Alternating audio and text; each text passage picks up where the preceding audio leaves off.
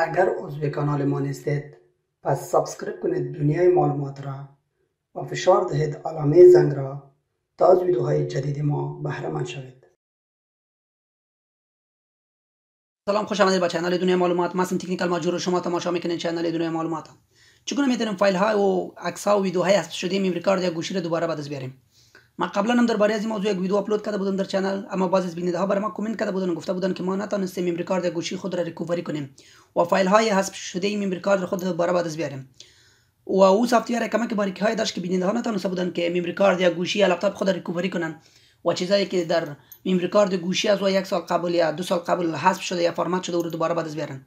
پس امروز در ویدیو ما بر شما یک سافتویر معرفی میکنم. بسیار یک سافتویر آسان است، بسیار یک دانلود راحت داره. شما با بسیار راحتی میتونید دانلود کنین و به بسیار راحتی شما میتونین لپتاپ، مموری کارت یا هم گوشی دان ریکاوری کنین. پس وقت ضایع نمیکنیم، بیاین شروع میکنیم.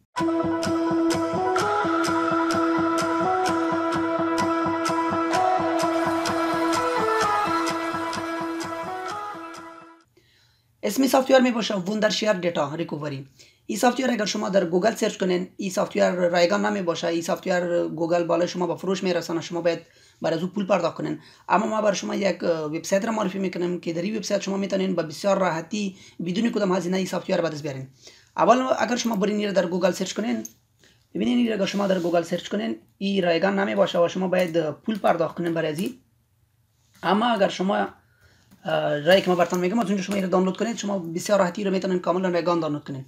ببینید وبسایت اولی که در اینجا هست وندرشیر دیتا ریکاوری اند دیتا فرام انی دیوایس. این اگر شما باز کنین، ببینید در اینجا اگر شما اینو بخرین باید اینو شما بای بگوین، بای ناو. و اگر شما دانلود ناو بگوین این بسیار برای یک اندازه کمی کار میکنه، شاید یک 2 روز 3 روز کار بده، بعد از اون بسته میشه. همین رقم اگر شما بیاین اینجا ببینین دیگه هست وندر دیتا صاف اند ریبل دیتا ریکاوری. این اگر شما باز کنین ببینید اینجا بر شما گفته try it free. این شما اگر دانلود کنین این فقط برای یک چند روز کار میکنه و شما میتونین از این فقط از فری تریل از این کار بگیرین. بعد از شما باید برای این پول پرداخت کنین. اما شما میتونین این از وبسایت getintopc.com دانلود کنید. این وبسایت getintopc.com است. ما از این وبسایت اغلبا برنامه ها رو دانلود میکنم. شما اینجا بیاین سرچ کنین وندرشیر دیتا ریکاوری، وندرشیر دیتا ریکاوری. ببینین شما این رو در اینجا سرچ کنین. برای ما در اینجا 4 دانه 5 دانه ریزلت کشید. ببینین امی وندرشیر دیتا ریکاوری ورژن 6.0.6.0.1.0.0 این ورژن شما دانلود میکنین، بسیار راحت دانلود میشه. ورژن پایینش که هست این برای گوشی می باشه، آی او اس می باشه شخصی. اما وبسایت برنامه اولی که شما میبینین، سافتویر اولی که شما میبینین وندرشیر دیتا ریکاوری، این هم برای پی سی کار میته، هم برای مموری کارت و هم برای دیوایس. شما بالای از کلیک میکنین، پایین میایین،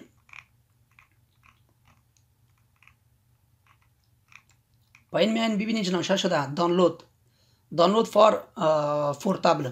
شما گزینه پایینش انتخاب میکنین و در اینجا شما منتظر میمانین که لینکش آماده بسازه.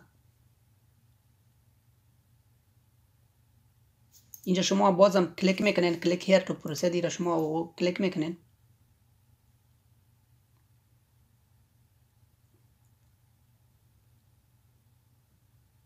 این کارش خودش انجام میده، شما فقط منتظر میمانین. گزینه دانلود برای شما خودش میده.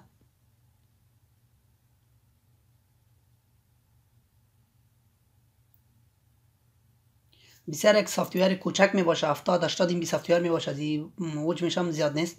وقتی شما اینو دانلود کنین نصبش هم مشکل نداره که شما باید اینو بگیرین نصب کنین. وقتی شما اینو دانلود کنین شما اینو دایرکت بگیرین باز کنین. ببینید برای ما اینجا گزینه دانلود داد، حجمش شما میتونید از اینجا ببینین 77 ام بی حجم ازی است، 77.1 ام بی حجم ازی است. این اگه ما اوکی کنیم دانلود میشه، اما ما اینو دانلود نمیکنیم چون ما اینو قبلا دانلود کردیم.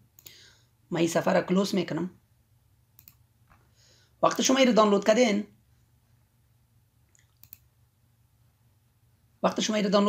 این رقم یک شکل می داشته باشه. ببینین این رقم یک شکل می داشته باشه. این ضرورت به نصب نداره، شما این را دایرکت باز میکنین، ضرورت به اینستالیشن نداره. من این را باز میکنم. این اگر شما از کدام وبسایت دیگر دانلود کنید ضرورت به نصب هم داره و شاید از شما مقدار پول هم طلب کنه، اما از get20pc.com اگر شما دانلود کنید هیچ پولی را شما نمیخوایم و ضرورت به نصب هم نداره. منتظر میمانیم که باز شوه. وقتی باز شد بعد از اون شما با چیزی را که میخواین ریکووری کنین، مموری کارتان باشه، گوشیتان باشه، او را با پی سی تان وصل میکنین. من در اینجا یک مموری کارت را با پی سی خود وصل میکنم. بعد از اون من میام اینجا چک میکنم که من مموری کارت دارم یا نه. ببینید این مموری کارت میباشه 3 جی بی. من میخوام این را ریکووری کنم. بعد از اون در اینجا شما 6 گزینه می داشته باشین.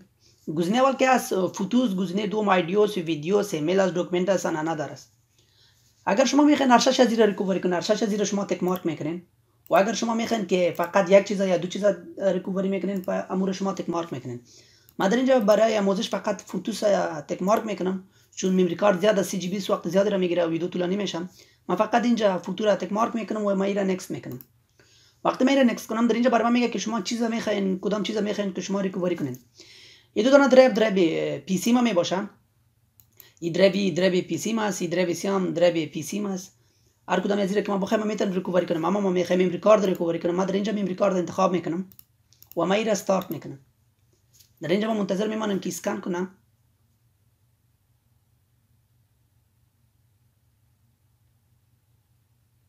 خب این برای من اسکن کرد و برای من یک فولدر کشید با نام گرافیک و من این فولدر اگه باز کنم داخل فولدر 3 فولدر دیگه است که جی پی جی می باشه، جی پی جی می باشه و پی ان جی می باشن.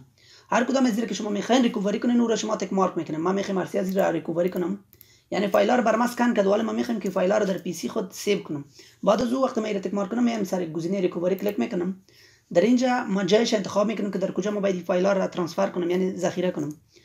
من میام در درایو ای پی سی خود و در اینجا من میتونم یک فولدر بسازم. من در اینجا یک فولدر میسازم و همون فولدر که من ساختم اون فولدر انتخاب میکنم و ریکووری میکنم.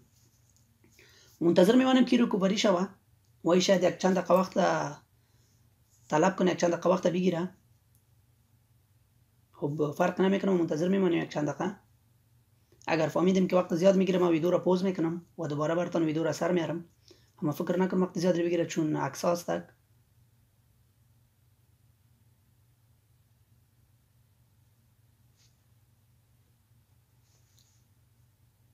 ببینن این برای ما ریکووری شد و من این را اوکی میکنم. بعد از اون کارم از این برنامه خلاص شد.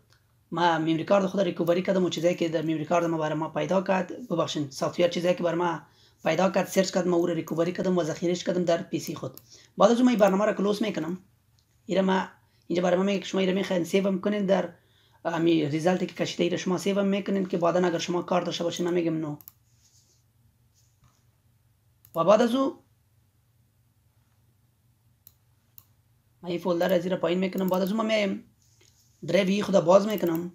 در اینجا نیو فولدر که ما ساخته بودم این است. من این را باز میکنم. نوشته است دیتا ریکووری 2018.